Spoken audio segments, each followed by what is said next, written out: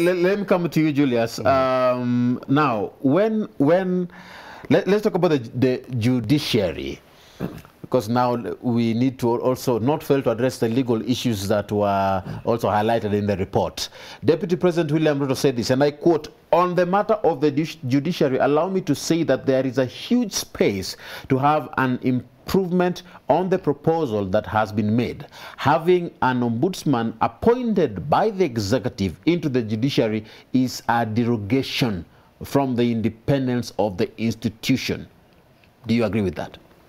Well, not absolutely. Somehow. I agree to an extent that questions of independence of the judiciary will arise when you have an ombudsman appointed by the executive. Coming from a lawyer, does it affect you? The issue is, the question is, what is the role of judiciary the ombudsman? That's it. Or the ombudsman? Correct. The ombudsman is now what I would call the prefect.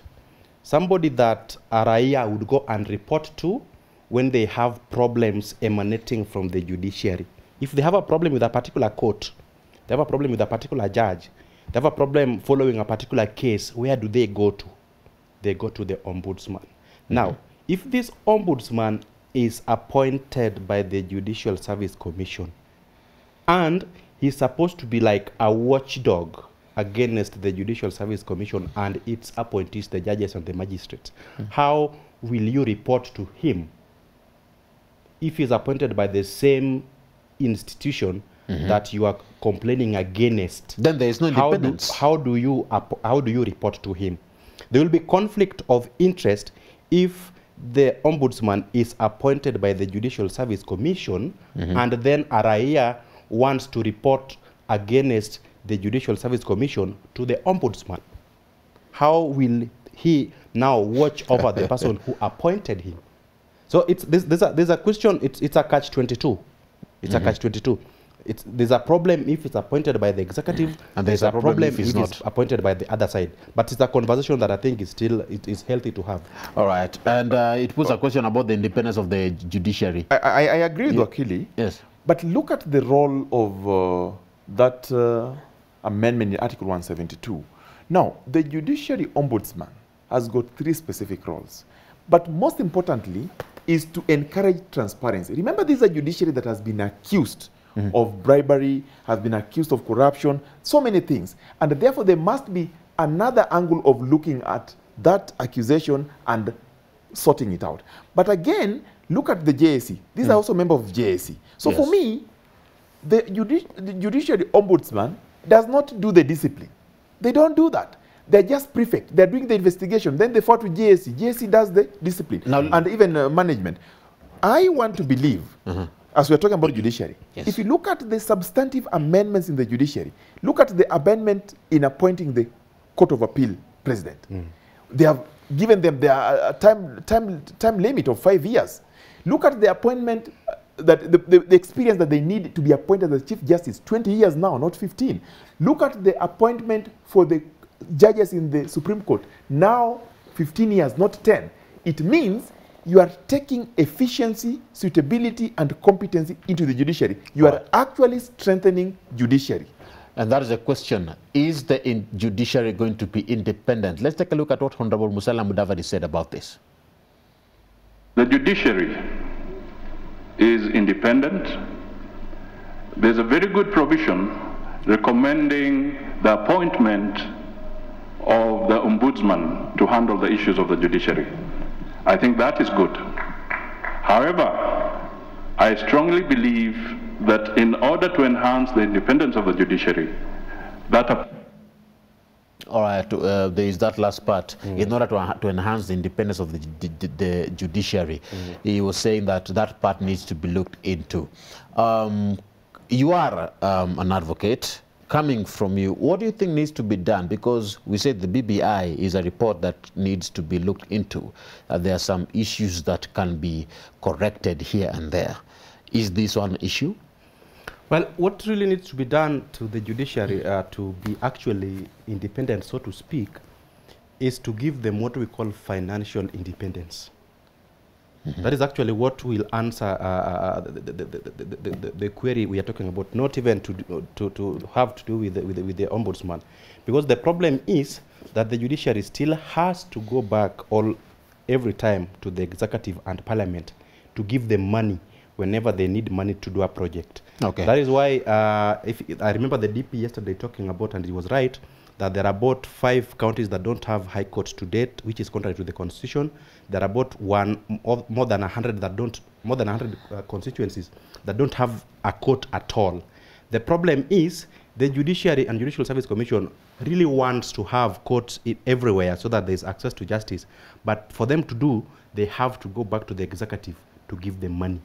Now if the executive does not give them money, then they will the Raya will suffer, because the Raya will now not have access to justice, and then independence of the judiciary will be stifled. You've mentioned money, which makes me want to ask this. Honorable Mudavadi said this. The document has very good provisions. And he said that the strength of the Senate needs to be looked at again. That the articles that have when touched, tend to downgrade the role of the Senate when it comes to allocation of resources to the counties. It requires a review. Does that require a review? I remember even the Deputy President himself mentioned about this, and and the Deputy said that it would be ironical to release more funds to them when the Senate has been downgraded, because the BBI proposes to increase the allocation of funds to the counties from the current 15 to 35. Aguko, that statement is a lie. It's a lie. Not been downgraded. In fact, Article 98, the amendment is only to the extent that it is now introducing the 50-50 in terms of gender, ensuring that that elusive gender principle is achieved in the bicameral House of Senate. But in terms of their work as participants of lawmaking, as the people who protect the counties, it is still there. But look, the women of this country, why is it that we don't want to give them an opportunity to make decisions of the amount of money that is going to the counties? Because the Senate protects the interests of the counties, and they also participate in the equitable share among the counties. That is guided by Article 2 or 3 that gives the criteria. It is not guided by what the Senate says. So it is wrong. It's not a downgrade. No, it's not a downgrade. What they would have done, what in our view as a party that we think can be made better, to make it an upper house with veto powers, so Julius, that they can check the excesses of a lower house if they do or they make laws that are injurious. That's it. Okay, let me hear your comments on this. Thank you. Did you know that under the current Article 123 of the Constitution, there are 2 types of senators. There are elected senators, and then there are the non-elected senators. The nominated? Yes. Now, in terms of decision-making in Senate, there are decisions that the non-elected senators don't take. Yes. The Speaker is given the mandate to declare that a particular decision affects counties. Exactly. And then a particular decision does not affect counties. Now, a decision that does not affect counties, then everybody will vote. A decision that affects counties, only the elected senators will vote. I remember just recently when there was a stalemate in terms of sharing of revenue. The senators that are nominated did not participate. They were being excluded. Even if there was a vote to be taken, they're not allowed to vote. And do you know who they are? They are women. Because majority of the nominated senators, I think they're almost 17 or 18, who are women. So that basically means that women were excluded from taking decisions that are discriminatory. So now, the current amendment proposes to have 2 senators from each county, one man, one woman, with equal powers, so that there will be no discrimination as to whether a particular matter affects Is there any not. downgrade when it comes to the Senate looking into county allocation? None at all. No, none. Let's take a look at the tweets. The hashtag is the stand KE. We have Eunice is saying, I need an honest answer to this if there is one. How do we get into BBI, assuming it will pass with the ethnicity mindset and still say there will be national unity? I'm sure parties will still work with ethnic numbers to form coalitions. That is why I said it is work in progress. That is why we are having this conversation, so that people are ready for those who cannot read are ready for this document. Those who are able to read for themselves, so that they are able to engage in this discourse from a point of information, so that we are not misled by whoever is talking. Because truly speaking, people have already taken, the conversation is already almost taking ethnic balkanization. Let's go to, this is Martha Karua.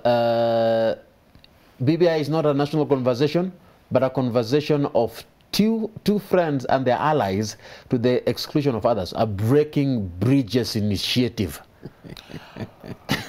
I saw Martha Karua presenting before the BBI. She gave her views. It is ridiculous for her not to defend the views that she presented before this task force. And therefore, that is very warning from her as a leader. Number two, national conversations means a conversations that belongs and involve all Kenyans. I remember this task force going to 47 counties. And even when Corona came, they managed to meet the Rift Valley team that they had not met before Corona. And therefore, it is a lie to say that it is between two friends. But even as we say that, the two friends that she's talking about, I want to believe they're Raila Odinga and Uhuru Kenyatta. These are gentlemen who went for a contest and competed. One of them swore himself in, one of them was sworn by the instruments of power as provided with the Constitution. And therefore, the conflict that it was creating, the people who lost their jobs, Baby Pendo lost her life. Their parents were there. You cannot say that it's not a national conversation while there are people who lost their lives. You cannot say there's not a national conversation while there are people who lost business. Let's take a look at what Ahmed Nasir said. His Excellency Uhuru must give Kenyans 18 months to digest and internalize the BBI report once he receives it tomorrow at 9 a.m. It's a complex and very difficult document for Wanjiku to understand and appreciate. That was the tweet sent, I think that was on Sunday. We have Devin D said, COK provides, the Constitution provides for two processes of amendment, popular initiative and legislative. Correct. There is no provision for an executive initiative. The BBI task force is an executive body gazetted and financed by presidential... Let me just attack that immediately. I'm sure David D is watching. Let me tell you, that is a lie. It is true the Constitution gives two routes to amend. Popular initiative that goes through the county, like we did in Mzamzigo, and parliamentary. Now, he is bringing in the aspect of executive initiative, which is non-existent, to ridicule the process that it is an executive project. It is not. And Article 257, and Wakili here will confirm, that gives the provision for popular initiative, says any promoter, a promoter can be executive, can be Wakili, can be Okango, can be you, shall meet the threshold of 1 million signatures and submit with a bill or general propositions. And therefore, it does not exclude executive as a promoter. So what's your take on that? If I may add, you know, what does the word popular initiative means? The word popular must be read from the context of the population. Correct. It has to originate from the population. But an idea can only be conceived by an individual at a time. Once conceived, the conceiver of the idea can sell it to the populace. Once the populace adopt it and embrace it, it becomes popular initiative. All right. Now, so many tweets, so many comments. You cannot be able to sample them up. Just one by David and some BBI is the solution to Kenya as a country. There won't be any fight against again after every election. No blood will be shed. Whatever correction to be done could be necessary. Okay, let me just sample just one more comment. This is Odongo. He's saying, Aguko, I'm watching you, enjoying the show. We have one more tweet by, this is anaitwa nani hivi, Evans. He's saying, watching from Zimmerman, kazi iko shwari sana. The wheelbarrow, the reason why wheelbarrow is being used doesn't mean we don't want to embrace modernity. We are only using wheelbarrows for substance use. That is what Dongo is saying. All right, so our time is not on our side, but I'd like to give you each just 30 seconds to give us a final remark about the BBI report and how moving forward the country or the nation should be like. Let me start with you, Julius. Thank you, Ram. This BBI report is a good report. I started by saying so, and I would add Kenyans to read it. Let's not allow ourselves to be read for. And let's not also allow ourselves to say that since Juma has read it and Juma has told me what it contains, so I believe him. Okay. If we are able to read it, this document is good. It may not be perfect, but surely I tell you, it will answer most of our problems. And that's where our focus should be. It is time for national conversation. The report is out. Jisome. Right. And once you jisomea, make a decision, and remember, this report is not an individual's report. It is a report that culminates from the people of Kenya. We have so many of recommendations that will benefit all of us. All right. Read it. All right. Thank you very much for your comments. That was Frederick Okango, Third Way Alliance Secretary General, and Julius Juma, a constitutional lawyer. Gentlemen, it has been a pleasure. Sure. Thank you. Now, remember, we are live. We are, that's on our website, www.y254.co.ke. Keep tweeting and keep texting. The hashtag is the stand KE at Ramaguko and at Y254 channel. That brings us to the end of this evening conversation. It was all about understanding the BBI. Remember, it is your civic duty to read and understand it. My name is Ramaguko. God bless you. Have a good night. This is a stand. See you again next week on Tuesday at 8 p.m.